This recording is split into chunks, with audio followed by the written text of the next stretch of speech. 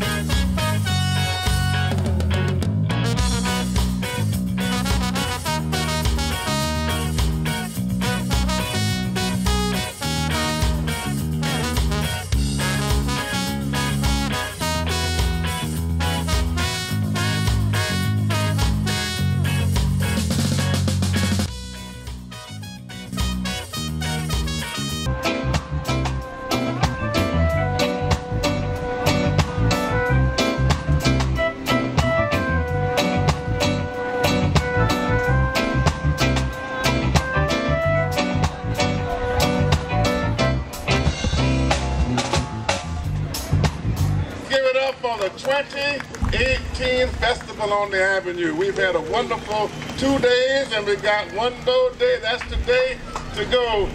God has smiled on us and we've been blessed throughout this particular festival. I want to give honor to our chairperson, Ms. Lorraine Dennis, and all the members of the board and everyone else who's assembled here.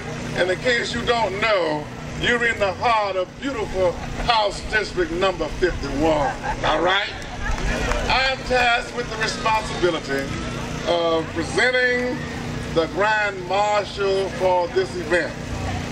Before I do that, I do want to thank God and thank the Lord for allowing His sun to continue to shine, and I'm hoping that He'll continue to do that in all the festivals yet ahead.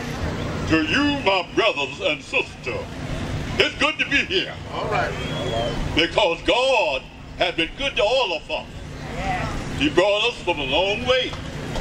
And I want to thank the community for thinking of me to honor me this day. Chairman of your Sumter County Council, I want to welcome you to the 2018 Festival on the Avenue. It hardly seems possible, but a year has passed since our last Festival on the Avenue. So we're here on this beautiful day that God has given us, celebrating the 14th year of the Festival on the Avenue.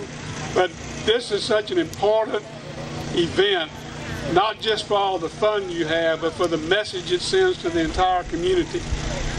You know, there's so much that's happening in our world and in our country and state and right here in our local community. It's good that we take time out and just try to enjoy each other and to renew acquaintances and meet new friends. And I listened to the pastor, Dr. Woods, and he said in his invocation that this is about fellowship and friends and fun and food. So I just encourage everybody to take advantage of what the committee has put together for us, and let's enjoy a beautiful day and a beautiful festival and enjoy being in the heart of Sumter, South Carolina. Thank you, enjoy, and have fun.